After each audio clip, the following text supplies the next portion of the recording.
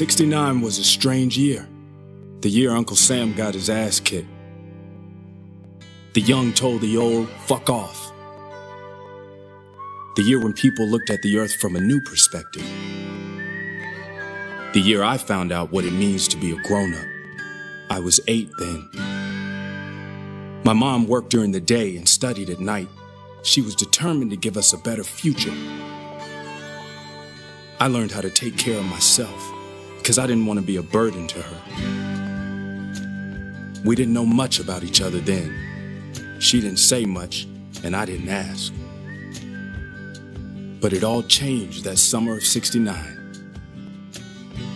Mom found out she didn't have much time left. That's when she told me we'd have to find a new home. She didn't mention it was only for me.